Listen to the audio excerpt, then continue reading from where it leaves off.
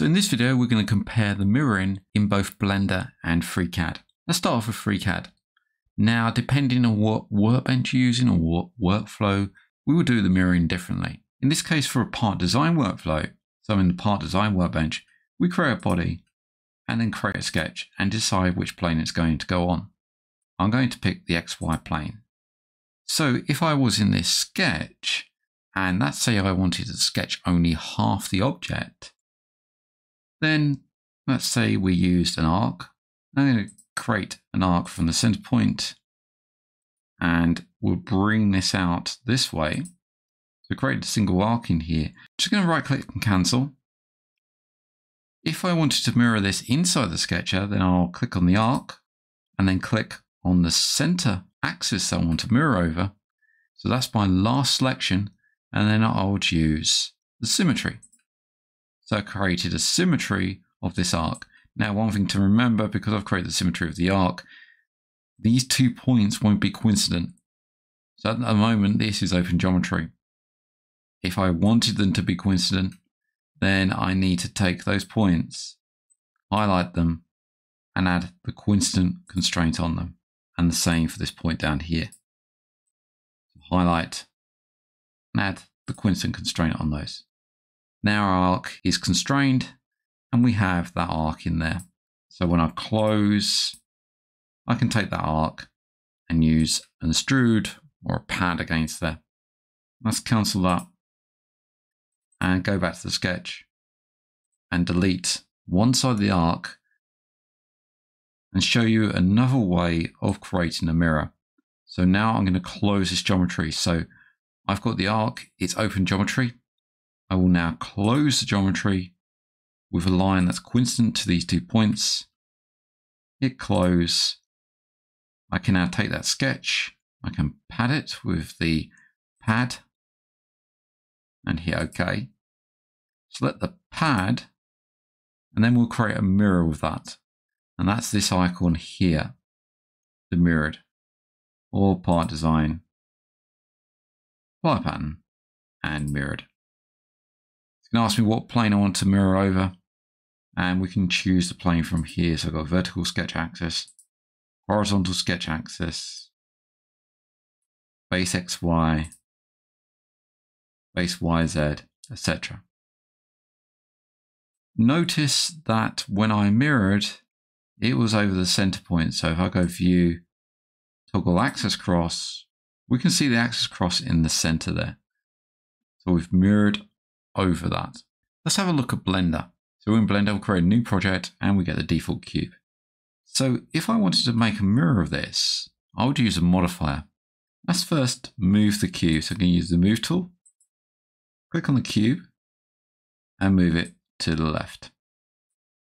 Now to add the modifier, let's get the pointer back and click on the cube, click on the wrench or the spanner icon and add modifier. And we're going to go to mirror. It's going to ask us what axis it's going to mirror over. So at the moment, you can see nothing's happening. And this is because of the origin of the object. You can see this little dot in the middle, this little point. This is the origin of the object. So this is mirroring over that origin. So it's going to be on top of that. I can right click and set origin. So you see set origin there. And we have our 3D cursor at the moment in the center. So you can see this dotted white and red circle is the 3D cursor.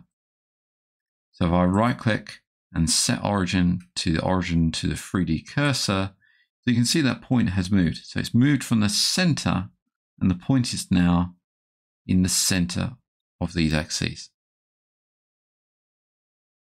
So the point was here before.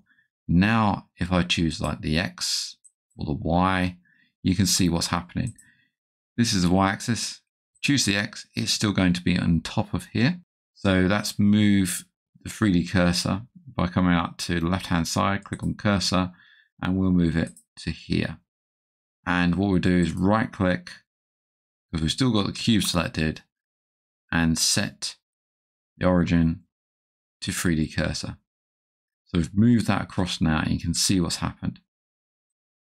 That's used the move tool and make some separation, some more separation with this cube. So let's move it this way. Right click, set origin, 3D cursor. So it's here, and you can see we've got the separation between those. And we've got two cubes. So this is working in a different way altogether. 3D cursor again, let's set it to about here. So back to the center, right click, set origin, origin to 3D cursor. Right click, set origin, origin to 3D cursor, and you can see what's happening now. So we've got X, Y, and the Z is down here somewhere. So let's click Z so you can see that that's now created copies of this. So anything that's modeled on one side will be reflected on the other side. So let's set this back, right click, set origin, origin to 3D cursor, and we've got those there. So if I come into the edit mode, and you can see, well, if we zoom in, we've got the cube in here, and you can see it there. So let's move that and move that vertex, and you can see what's happening. As we move the vertex out, it's being reflected on the other side. Back in FreeCAD, we've got the same kind of thing. If I take that mirror and look at the pad, look at the sketch, well, if I modify this and say let's add a circle in here. I have to keep everything to the left of where it's being mirrored. And we'll use the trim tool to trim out the right hand side of this and internal. So we've got that. Close, and you can see what's happened. In the part design, we can't actually take that sketch and move it away from here because it creates a multi-body object. So let's delete it from these constraints here. So these two, select those two. And you see those selected in green. Let's delete those. And what I should be able to do is move this off of this line now. Let's move this out this way and this one out this way. If I hit close, and we can see we've got the pad there and the mirror has not taken. So you can see the mirror is there, but it hasn't taken properly. Let's delete that mirror. Click on the pad, create the mirror, and you can see we've got an error. They're saying one transformed shape does not intersect support. So the support is running this way. You can do this in a part workflow. The part design requires a single body, not to be confused with adding another body in here and creating a separate body in here, but it's a single body inside one of these body containers. If I took that sketch, let's delete the pad and take the sketch and put it outside of the body. So it's dropped outside. I can delete the body now. And what I'll do is go over to the part workbench. You can see where it's away from the origin. I click on that sketch and extruded it.